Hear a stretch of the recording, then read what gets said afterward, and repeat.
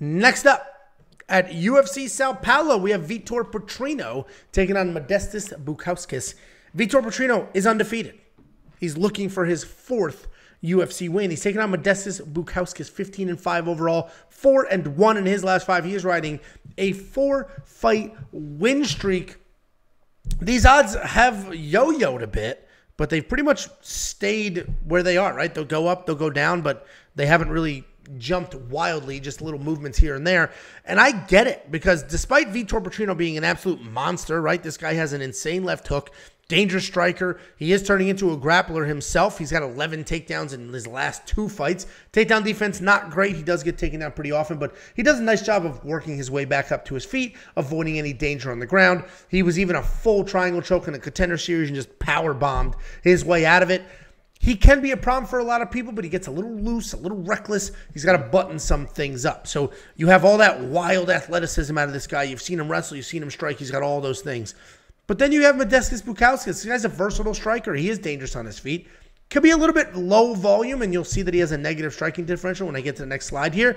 But he has all the tools to be successful. He's got a 75% takedown defense. Up until February, he had never been taken down before. He's coming off the close win over Zach Pauga, where he didn't land as many strikes and he was taken down. But I get why, and obviously odds-wise, it's not that close of a fight. Minus 223, plus 188. But I get why the line hasn't really done much, because I can see people looking at those odds and saying, well, I think these are correct. Why? What is it now? Minus 193 for Vitor. Okay, so that's a little bit of movement. Nothing too crazy.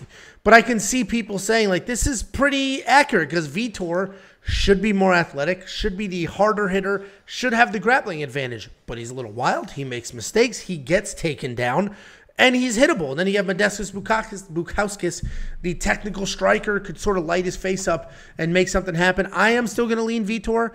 I don't have a bet here. I'm going to avoid the bets. I think there's too many questions still. Even though Vitor has 3 solid wins in the UFC, I still think there's too many questions. He's a little too reckless, and Modestas Bukauskas is the exact type of guy that all of a sudden can just highlight the difference between technical striking and just fast athleticism with some power. So Vitor's the pick, but no bet here. What do you think, Jakey boy? Yeah, Vitor is going to be the pick. But let me just say this right now and make it pretty clear.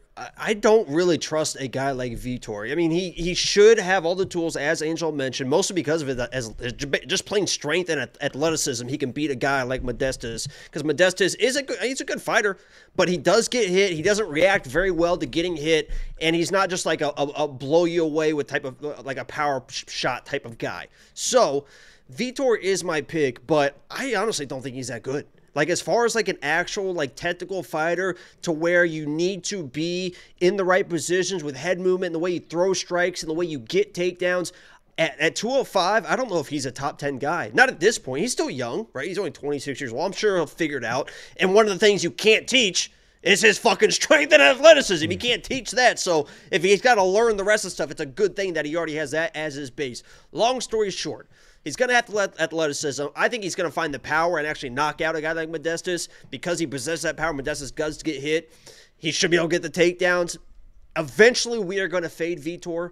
If you want to play chess, you almost hope that Vitor smokes Modestas so he comes into his next fight at minus 350, minus 400, and we can start fading. Now, I'm going to start fading him at some point, just not this fight. He should have enough to get it done versus Modestas, but you know, if you're going to play him, you might as well play him just inside the distance or something, or even inside the distance decisional action maybe. Let me see. He's been to decisions, though. He's not just a finisher.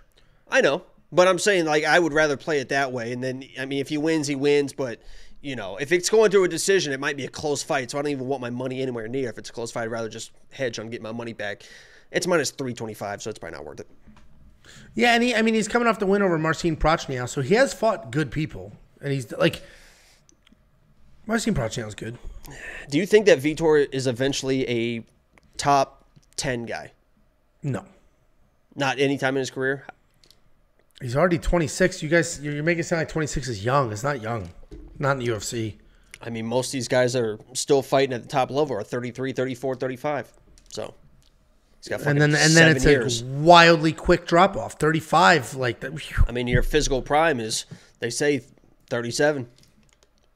They say that? Who says that? I heard it. It was on TikTok. Yeah, same mother who told That's you that what, you're gonna keep growing. You that's can what still get taller, Anytime baby. MMA told me. Anytime MMA said it. All right, we'll look it up. So we're both on the Vitor side. You trust him at $9,000 in DraftKings. That's going to get interesting because all of a sudden, the dude is wild and does put up numbers and wins. If he's not finishing a guy like Modestas, I mean, he really, honestly, he should finish a guy like Modestas because Modestas isn't dangerous, so he can eat those shots. He can get in the pocket. He can land. He should be able to land. And if he lands, he should be able to knock him out. So, I mean, I think he's going to win early. I just he didn't don't think he's finish that good. Anton Turkalj. Well, he went like all in on the wrestling the whole time. If he wrestles, he might not finish him, but if he just stands there and strikes, he should be able to knock him out. And I think in front of the home fans, he's going to be like, all right, let me just fucking just knock this guy out. I mean, he may end up being. I'd feel more comfortable spending $9,000 on him in DraftKings Fantasy than laying out $223 to win $100 in a real bet. Well, it's $193 now, remember? Oh, okay, we're under the 200 mark. There's that, Okay. yeah, there's that dementia. I'd get some change back. If you Have you tried nicotine? No. You know that Is that good for now, my dementia? you know, now the thing is like nicotine's like good for you is like because I guess when it's in cigarettes and stuff, it's like the other stuff that makes cigarettes bad. It's not the nicotine, but it's an addictive thing. But it's good for apparently helping Alzheimer's because it keeps your brain stimulated, keeps it going. Wow, I should definitely. Maybe I'll get a those little patch packs. for these shows. Yeah, I'll just start dipping. Well, I mean, they have like just nicotine packs you can take. Actually, on Kill Tony, they have nicotine toothpicks. And you'd kind of look, you'd actually might look halfway like a man if you put a toothpick in your mouth. I don't ever Soft look like a features. real man. Like even like I can't grow a Show beard. The what? Cover My Johnson? What are you doing? cover your family and show the holiday pictures. I can't grow a beard. I can't wear certain hats. I can never pull off looking like a man. When's the last? Have you ever like actually just to see what it looks like grown out a beard, just to see like what's the longest you've gone? Well, because we film this, I'll always shave after a little bit. It's just patchy. I'll get a But mustache. like, what's the I'll get longest you've this. ever like if you had it at all? Like if you've grown out at all? No, once it gets like soft, it like bothers the absolute piss out of me. Fucking pussy. All right, and I'm supposed to be like some greasy, hairy Italian, but I'm not at all. I'm the like back. smooth everywhere. Yeah, let's see the back. I have no body hair, like none, and my chest hair is like choot choot choot. It's pathetic. You know where I get really long hairs? My No, dad thank does you. it too. You know, my dad does it. No, thank you. I saw it in the show. His nipple hairs. Mine are blonde though. All my hair is pretty Okay. much blonde, but my dad will get like long ass black nipple hairs and he just loves it. Just lives with it. I mean, we want picks.com. Click become a member.